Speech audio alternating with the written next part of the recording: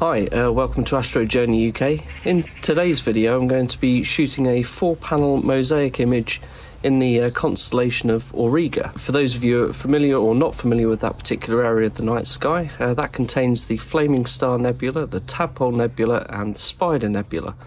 So yeah, 4 panels of 3 nebula. Hey, you forgot about me. If you'd like to see how I capture that, how I use this setup here to image those targets, then keep watching.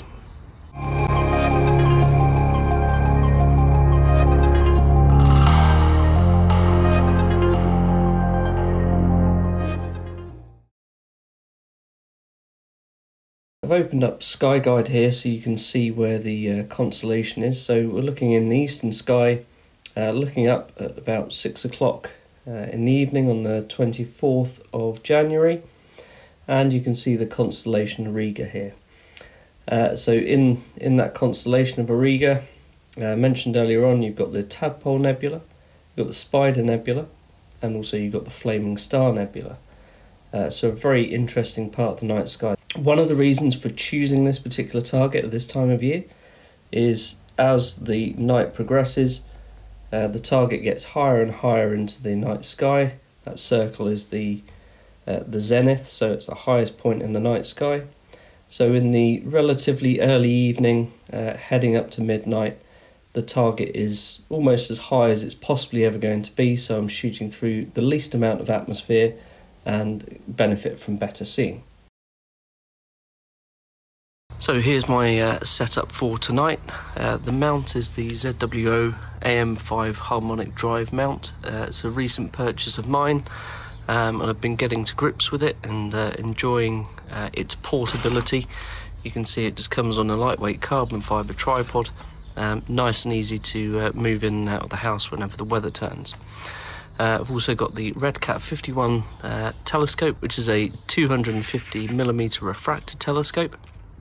And then at the back here, through all of the cables, I've got the ASIAIR 183 MC Pro, so it's a one-shot colour camera, which pairs up nicely with this telescope.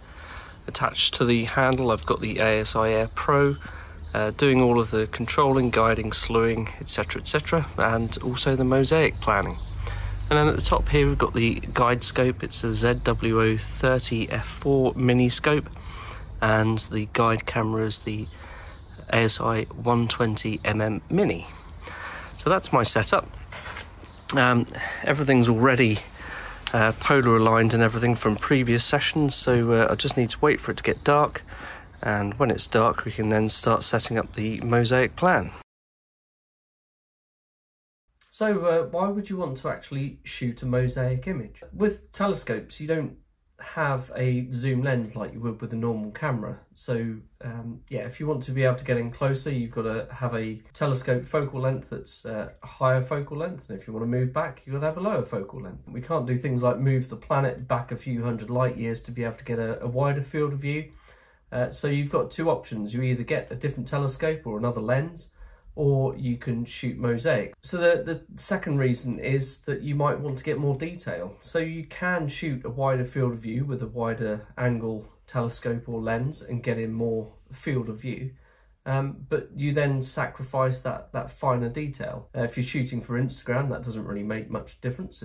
Who's going to be able to see it on a tiny little image on a phone? However, if you want to print that view out and you want to have the detail in that view as well, then shooting a mosaic with, say, 2-4 times the amount of detail, you're going to be able to print larger images, so there's definite benefits there. And then the third option is basically maybe you're just that sort of person that likes stress, pain, processing pain, imaging pain. You just like that kind of thing, and therefore that's why you would do that. Mosaics are more difficult. You've got to contend with, depending on the number of panels, you've got to times that by the integration time that you would normally get with a single frame if you want to get a good level of detail and a good signal to noise ratio. But also you've got to contend with the weather as well. And I think this is partly why when I shot my first mosaic, I said to myself, I'm not going to do that again, because that was just ridiculous. Certainly shooting for a video as well, to try and get an outcome at the end, it was a little bit stressful. So some tips for actually shooting your mosaic. The first tip that I would give is actually aim to shoot all of the panels of your mosaic, assuming it's not 64 panels. Shoot those panels all in the same night, and then on subsequent nights shoot those same panels again. The benefits of doing this means that you get similar lighting conditions across all 4 panels in my situation. When it comes to calibrating and merging these images together, or merging the stacked mosaic frames together, they're easier to actually match. They don't have vastly different brightness levels and things like that. The second tip for this would be to make sure that you overlap the panels at least 10%. You need a good amount of that overlap so that they can be blended and merged together. The third point is actually when you're planning your mosaic panels and you're using whether it's telescopius, but in this video's instance it will be the ASIAIR device, look for any bright stars and try and arrange your panels such that those bright stars don't fit into that overlap. Because when it comes to actually merging the mosaic together and you've got bright stars, sometimes you get this weird pinching effect, which it's just going to be even more of a nightmare to process. So yeah, definitely avoid that. The next 2 tips are probably really just generic tips. It will be aim for a target that's as high up in the night sky as possible, so you're shooting through as little atmosphere as possible. And if you're doing that time and time again, then you're going to get better quality images. You will typically be shooting over a number of nights to get a good mosaic image. So when you're doing your planning and your imaging, just keep an eye out for the moon, because yeah, it does come back. If you start out with a nice new moon and then you've got a gap in terms of forecast and cloud and all of that sort of thing, yeah, just factor that in, because then the brightness levels on subsequent images with the moon are just going to ruin your images. Yeah, and related to that point, yeah, just look at the forecast. They can be a bit unreliable, but occasionally you do get those weeks where there are a number of clear nights ahead of you, so you can sort of plan and say, right, okay, yep, I'm going to give the mosaic image a try. Yeah, just shoot consecutive nights, which is definitely the best.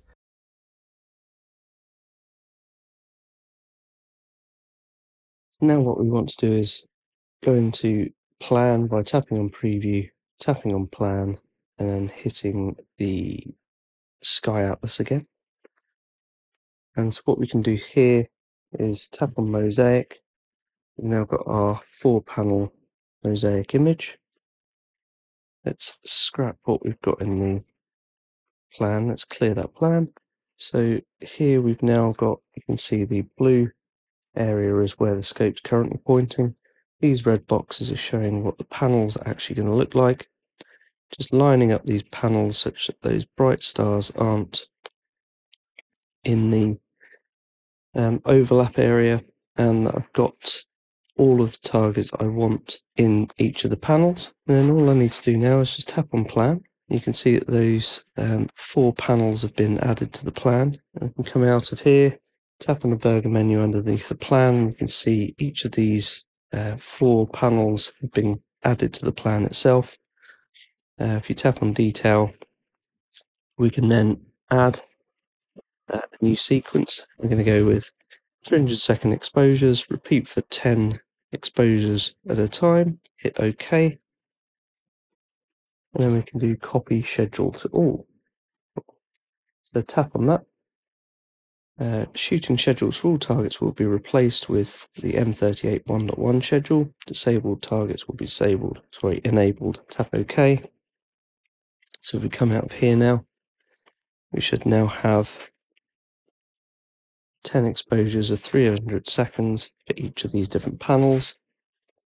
And you can also see that each of those panels has been enabled.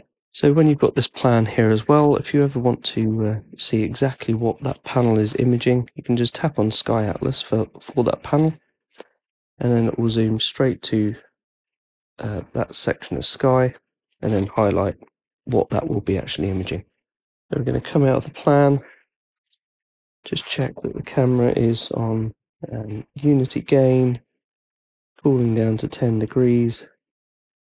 Everything's good there, everything's all connected, it's all ready to go. The camera's cooled down to -10, and then we literally just hit the the shutter button underneath the plan, and then you're presented with this menu here. So auto guiding is on, auto meridian flip for auto cooling, so we don't need to worry about any of those things. Everything's all going to be done for us. I won't need to recalibrate the guiding because I haven't changed the scope in any way, I haven't changed the orientation of the camera, so everything is good there as well. At the end of this imaging session, I turn off the cooler, go to home position. I decide not to shut down the ASIAIR, but you could do that as well. Just hit OK, and now the scope will automatically slew to the first panel, and then take an image, center it, plate solve, check that it's definitely there, and it's just waiting for guiding now. We can just open up guiding to see what's going on there. Wait for that to load. So you can see it's automatically picked a guide star for me. Yep, it's actually guiding already, and you can see the guiding errors in the graph at the bottom there. Just waiting for that to settle.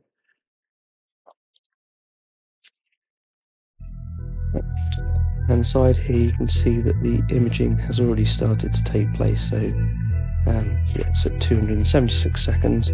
Complete that first image.